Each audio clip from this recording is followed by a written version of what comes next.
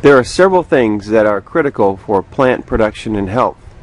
One of them is nutrition. What I have found with the Mittleider system is what I've been looking for in all the other organic systems, whether it's square foot gardening, raised garden beds, growing in the soil, using compost, manure, mulch.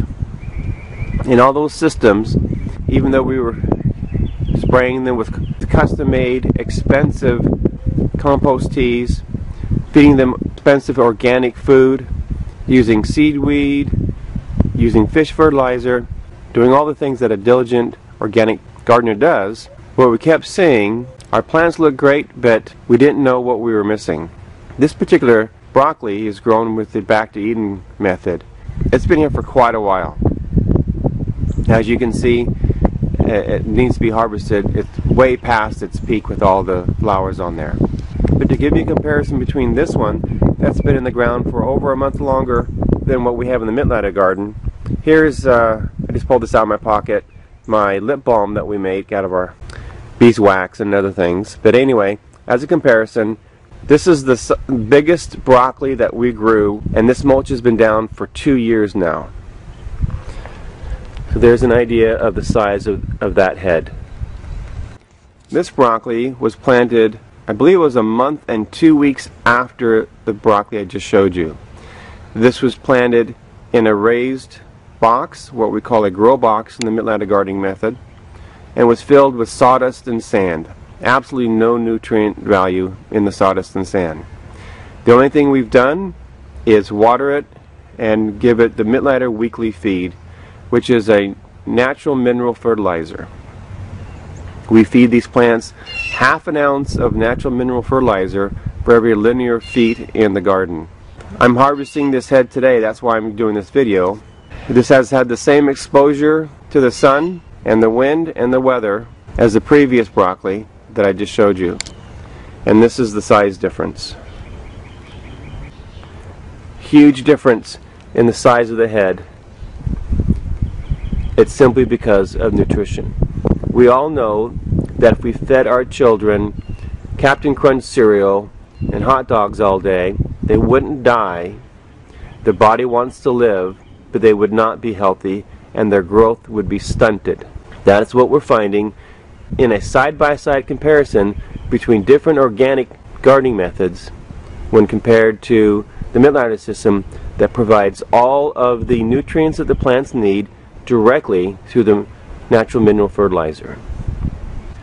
Back over here to the Back to Eden organic, no-till, no-dig gardening method, which is certainly one of the easiest methods that we have and is great for water retention by using the tree mulch.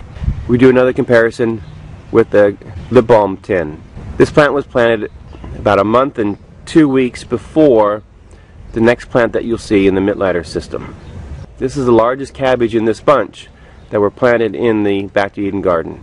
There wasn't a lot of work involved. My wife did cheat. I saw her plant these, and I say cheat in a kind way. The Back to Eden garden method, you're supposed to put down compost and mulch, and then that's it, according to the film. However, she put quite a bit of extra organic fertilizer in the hole when she planted this cabbage. And that was in tree mulch that was 2 years old and had been decomposing and building up the soil. Let's see how that compares to the cabbage planted over a month later with the Mittleider gardening method.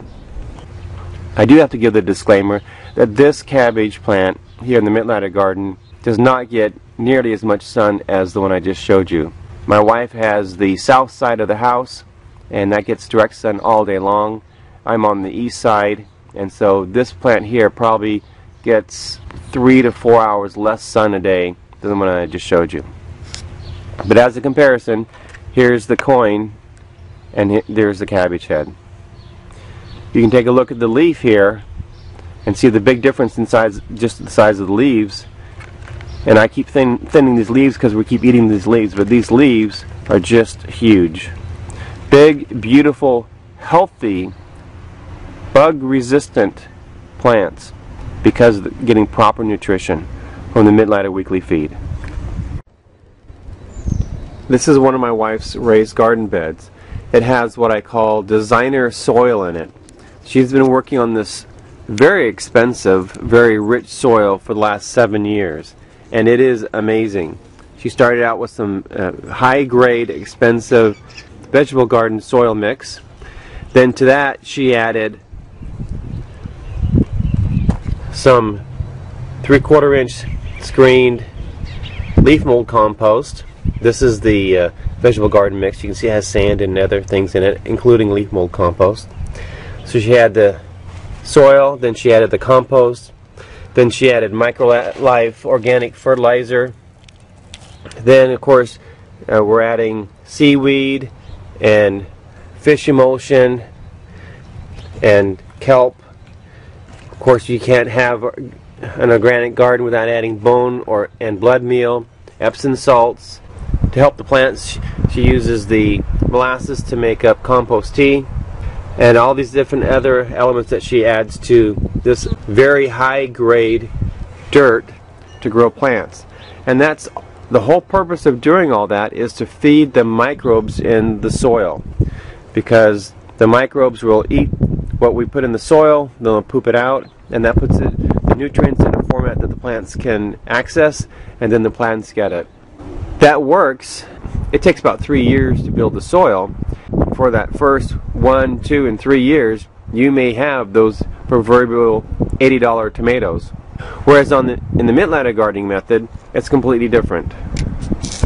Up to 3 months ago, I had no Mittleider gardening experience at all. What I just simply did is follow the step-by-step instructions in the books and the CDs that I purchased. And the soil mix here is simply 75% sawdust, 25% sand. That's it. No nutrients. It's just there to hold the plants in place, to hold enough water for the plants to have the water that they need, to allow aeration, and to hold the nutrients that we put in here with the Mittleider weekly feed. The results speak for themselves. Large, fast-growing, healthy, highly productive plants using the nutrient-packed Mittleider weekly feed. This is my wife's beautiful garden bed of beets. She loves beets, and that's why she dedicated an entire bed. This bed is absolutely gorgeous, and you would think she's doing a great job, which she is. She's doing the best that she knows to do as an organic gardener. And if you look down here, you'll see the beets are growing. Now these beets were planted quite a bit earlier than the beets I have in my garden. However, the other day what I noticed is that she was really growing lots and lots of healthy green leaf, but the whole point of having the beets is to grow the plants. Here you can see down here, we can find the largest beets that we have and give you a comparison between the lip balm case here. So there's a beet there. Coming to the next plant. Yeah, actually it's pretty hard. There's really no shoulder at all. Basically there's little to none beet there. These plants have been here for months now. Here's another plant here. You can kind of get the idea of the comparison between the size of the two. And here's another one.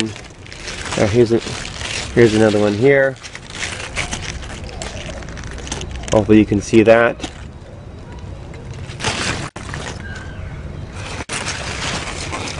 And then these others here really haven't developed. But let's see how they compare to the beets growing over in the Mittleider system. Okay, so I'm over in the Mittleider garden, which we've been feeding these beets once a week with the weekly feed. And you can kind of see the difference here. It's quite dramatic. That's a huge beet compared to the beets over in the traditional organic garden. Let's do some more comparisons here, just to be fair. Here's another beet, and you can see the size difference, quite dramatic. Let's kind of move down the row here. Hopefully you can see these, that every one of these beets is substantially larger than the beets over my wife's garden, although they're good plants. You know, they look great. Just really good looking plants here. So just wanted to give you some food for thought.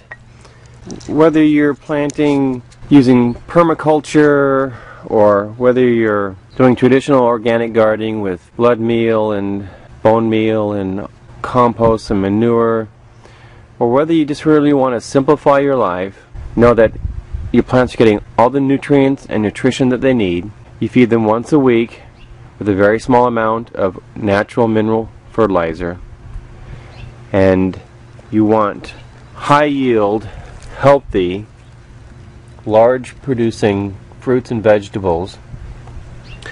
I'd encourage you to look more into the Mittleider gardening method. It's really made gardening very rewarding to me. I don't like putting in a lot of work and not getting a lot of return. I love the return I'm getting with my Mittleider garden. There's a link below to get more information on learning about the Mittleider gardening method. If you're at all interested, please check out that link. We also have a Facebook page. There's a link down there for that too.